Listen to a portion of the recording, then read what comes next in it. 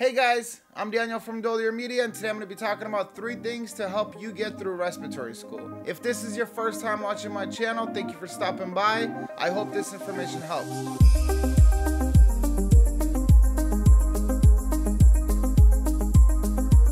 I'm not going to go over the basic details of study hard and no play, kind of things like that. My points are going to be a little bit more personal to what I had to go through. Going through respiratory school was a little bit of a challenge. I had a full-time job while I was going to RT school, and on top of that, we had clinicals and other things were happening in life.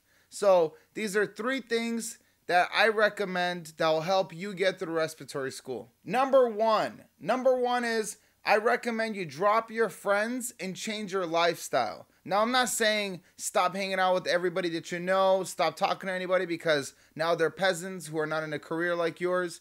None of that. But what I am saying is that it's time for you to change your lifestyle. Whether you just graduated from high school or maybe you're in your 40s or 50s and you wanted to change your career and go into respiratory, this is something that's a career, and a lot of people don't understand that. It's more than just having a job. It's something that completely changes your whole life. And I recommend taking a step back and kind of evaluating who do you have in your life that you might not need. Now, the problem with this is when I was going to respiratory school, a lot of the people that I had that didn't leave their old friends behind, at least temporarily while they're in school, they struggled a lot. A lot of people want to go to school, they don't really take it as seriously as they should, and they still party, they still go hang out, they still do a lot of things with their old former friends. A lot of the people in my class were traveling, and that kind of stuff has to go. This is a program that you have to be fully dedicated to. If you want to succeed, if you want to pass, take this seriously. This is your future. You're going to have to drop everything that you're doing, which means it's going to suck. You're going to have a lot of friends that are going to go traveling and you're going to be left alone studying. Or some of your friends are going to go out and party or do whatever they got to do. You're going to be studying at home, or you're going to be going to clinicals, and you're going to have to focus on that. One of the things that helped me get through school was an old philosopher saying, you either have short-term suffering, but then long-term pleasure, or you have short-term pleasure and long-term suffering. Now, this is interesting because you're going to only have to go through the program for maybe 2 years, at most 3 years if you're going for like a bachelor's degree. Now, that's short-term suffering. But after that, you're going to have a long-term amount of pleasure. You're going to have a good job with good money coming in. You're going to have a good network of people in your life. And this is all worth it just for 3 years of kind of sticking through it. Now, if you don't do that and you decide to go out and still have fun during this time, honestly, you're going to suffer because not only are you not going to pick everything up that you have to in school, but you also might not pass. You might get a loan out and you might not graduate because you were too busy hanging out or going to Starbucks or whatever people do. People don't go to Starbucks.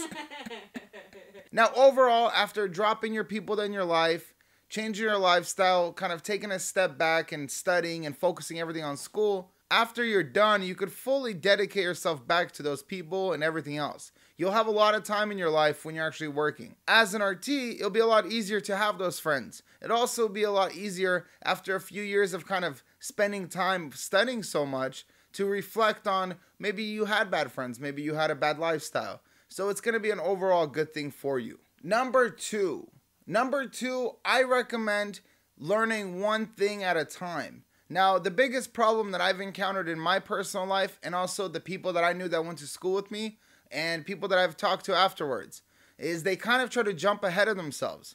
When you're in RT school, you're going to be overwhelmed. There's a lot of things to learn. You're going to be like, I just can't pick this up. There's too many things to learn at once. The one thing I recommend is if you just study one thing at a time, focus on one thing, master it, then move on to the next. After a while, you're going to realize, oh, there's actually a lot of things you know. Towards the end of your school, towards the end of your 2 years or whatever your program is, you're going to realize how much you actually know. The problem is if you focus on too many things at once and don't fully master each thing individually, towards the end, you're going to realize you actually know very little of everything. You'll quickly learn that each thing you learn in RT school is a piece of the puzzle, and you really won't be able to see the picture until you actually master each piece of the puzzle. If you only have a few pieces, or if you kind of understand the concept of a few pieces, you're not going to get the overall picture, and you're not going to be a good therapist. So I recommend when you're going through any kind of new thing, like if you're studying ABGs or vents, forget about everything else. Don't think about the future, just focus on that. When you're going to be starting RT school, the first few things they're going to teach you are things like small volume nebulizers, oxygen delivery, very basic things that in the large scheme of things are all very important. But when you're just starting RT school, you're kind of like, I want to learn how to intubate. I want to learn about vents. Don't worry about that yet. Honestly, just focus on learning about small volume nebulizers. You'll be surprised at how many people go through the entire program and towards the end they start forgetting all the things in the beginning of the school semester because they never actually paid attention. They were so focused on learning how to intubate a patient, which isn't, I mean, it's important, but focus on the first things, focus on the elementary basic principles, and then you'll be a better therapist. Now, a side note with this, if you are going through a hard time and you can't figure out something, if you're going through ABGs and you just can't master it, I honestly recommend there's a lot of good videos on YouTube. If not, you could ask me if you're in RT school and you need some help with some random thing in school.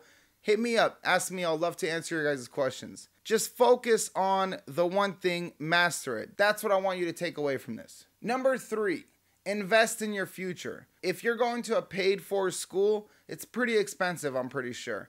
If you're going to a community college or university, it's also pretty expensive, maybe a little bit cheaper. And on top of that, to add an extra expense, it almost seems unfair. You're sitting there and you're like, I spent so much money on my schooling, why do I still have to pay for extra learning or extra tutoring? Honestly, you need to invest into your future. You need to invest into what you're gonna learn. These things don't come easy and they don't come cheap. Don't skimp on the things that seem like they're kind of pointless and extra. One thing I personally recommend is kettering. Kettering is a course you could take online. It's like $150, maybe it's $200 now, but it helps so much. It's something that I recommend everybody who's going through RT school, if you haven't heard of kettering, do kettering. Now, if you have anybody in your life that's a nurse, I recommend UWorld for nurses. That's UWorld.com. That's going to help you so much. These little extra programs, although they are expensive and you feel like they might be a little bit of a waste of money, they're going to help you so much, especially when it comes down to taking your NBRC or your TMC.